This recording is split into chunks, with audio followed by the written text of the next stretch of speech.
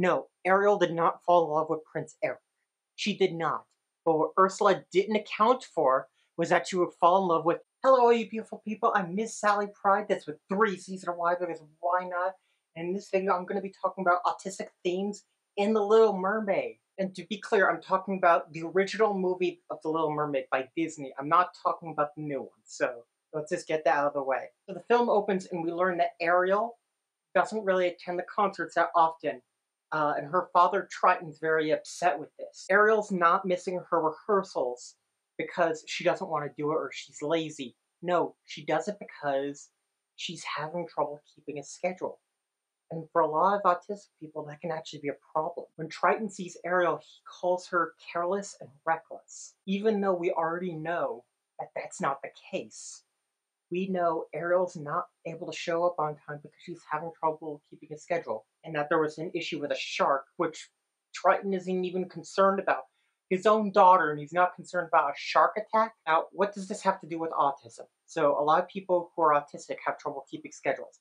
I'm not saying that Ariel's autistic, but there are many autistic parallels here. He has trouble keeping a schedule, and frankly, I think it's a bit concerning that Triton didn't acknowledge the shark attack, even though Ariel had already mentioned that. For a lot of neurotypicals, keeping a schedule is much more important than reasons why you can't keep a schedule. If Triton really cared, as he says he does, and I'm sure he might feel this way, help your daughter keep a schedule. You go after her and say she's not mature enough or anything.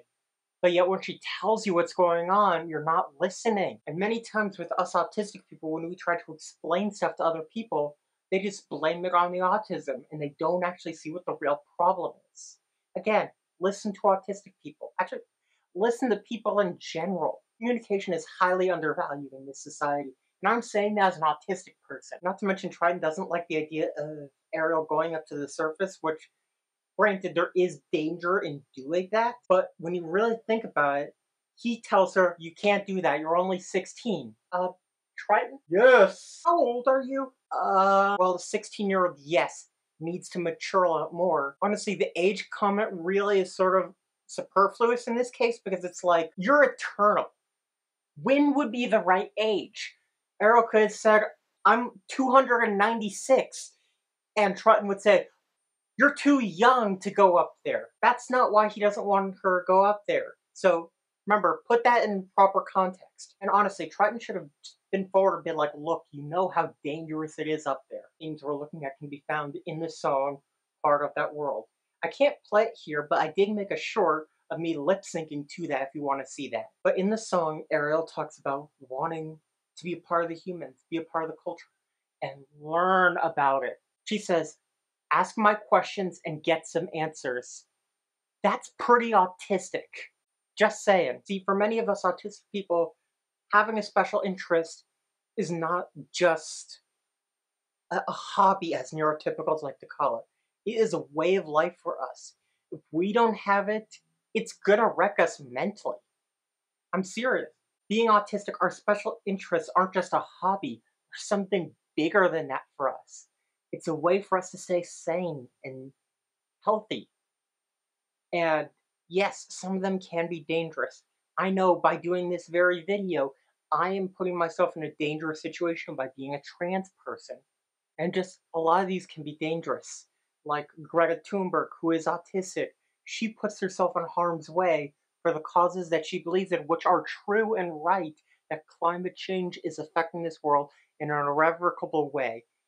And if I keep talking about that, I'm going to go on a huge rant and probably cry and lose all the makeup, so I'm going to not do that right now. There's a misconception here that autistic people don't have any friends. Ariel is friends with Scuttle and with Flounder. She's friends with both of them. And what do they have in common? They both like talking to her about human stuff. I don't know if Ariel is in fact autistic, but she has a lot of the traits there and she really shows this off. Because remember, we can find community in many different ways. Neurotypicals tell us we can't have our special interests. It takes away our livelihood and our community. So don't do it. So Ariel follows the boat and doesn't really even think about what she's doing. It's just natural to her. And for many autistic people, that's just the case. Like, we get into a special interest and we're not even thinking about it. It's just, we're unconsciously drawn toward.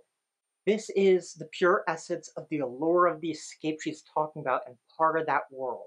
And Ariel's so desperate to get out there and see the world that she's forbidden from seeing that she goes to Ursula and gets her voice taken away. She gets her voice taken away, and the only way to get it back is to kiss her true love within 3 days. And it's just not possible.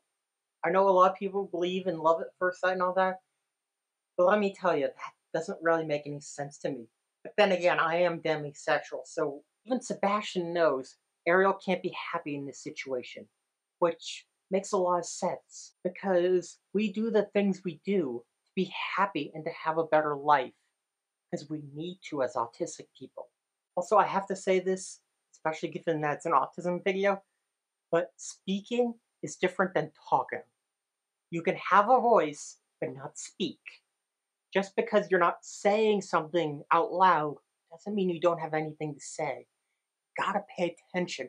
There are ways of communicating that are nonverbal. And I know that can be a little bit confusing and scary, but just remember, you gotta figure this out.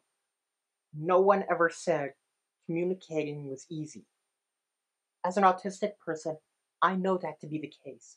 So please, if there's someone in your life who isn't verbally speaking, take the time to get to know what they're trying to say, even if they're not saying it aloud. So Ariel's probably under the impression of, who needs a voice when you got a man?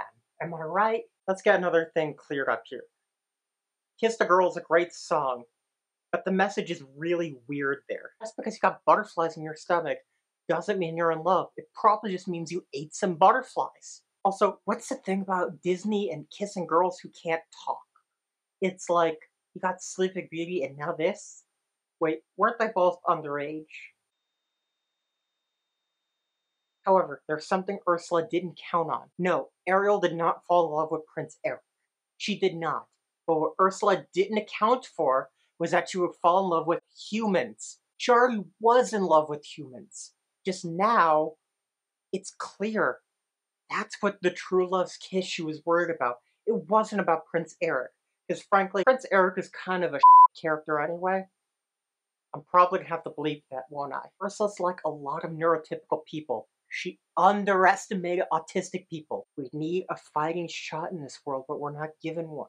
What does Ursula do? She becomes a human and tries to trick Prince Eric. And also, Prince Eric, seriously? You go for another woman the next day? She has a different hair color! I mean, God.